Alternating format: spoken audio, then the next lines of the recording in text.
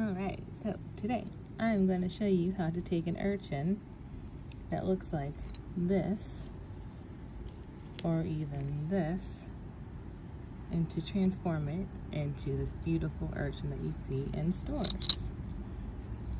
So first, you're going to grab an urchin, and you find these on the beach, and what you do is make sure it's dead. Don't ever grab a live one. Let them live.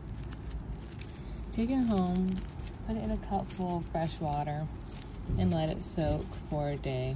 And then take it out, and then let it sit in the sun for about a day. And then when it's all dry, you just simply rub the spines off.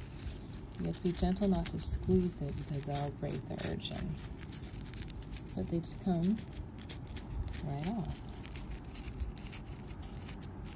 It's pretty neat.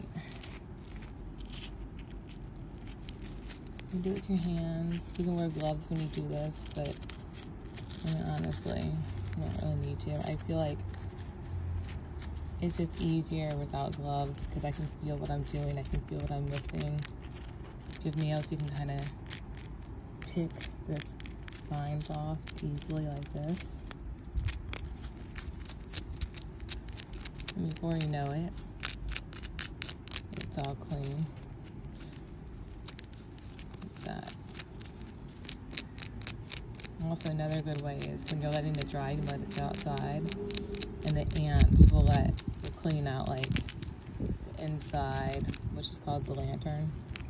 If there's anything left inside, like that, the ants picked it clean, so there's nothing left inside, no gooey stuff from when the animal passed. And there you go. And then you can just run it under fresh water, get rid of that sand, let it dry again. And there you go. There you go. And a little bit of lantern left in it. Let's pick that out. There we go. Done. And there you have an urchin.